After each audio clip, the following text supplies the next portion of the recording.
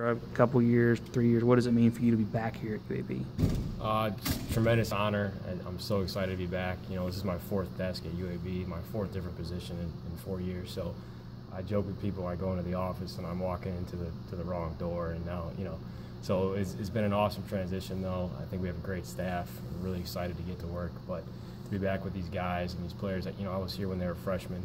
So to kind of meet them again in a sense and kind of go from there. Last night we had a team meeting. It's just being around them, you feel like you never left. And, you know, really I haven't been gone for a calendar year, to be honest. It's been about 8 months, I think. But so it's, you know, Birmingham has become a second home to me. You know, I'm from Chicago, but, you know, I kind of relate here now. Yeah. You got to go coach at Wright State for a year, and I know you kind of experienced a lot of won 23 games, but then the staff is fired at the end of the year. What's kind of what can you take from that experience, you know, all the way around? I was grateful. You know, Coach Dowling, Billy Dowling, is a tremendous coach, a great defensive mind. It was a great opportunity for me to learn under him, to coach on the floor, to recruit. We had a great group of guys.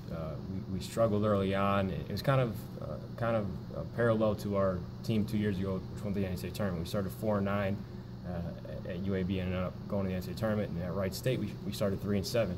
You know, we kind of circled the wagons and we finished 19-6, and we had, you know, one of the best, you know, 25-game stretches in, I think, NCAA basketball at the time. So that experience to me is invaluable to this. And, you know, me being a little bit younger, you know, I do have a lot of good experience behind me, and so I'm excited about this opportunity. Okay.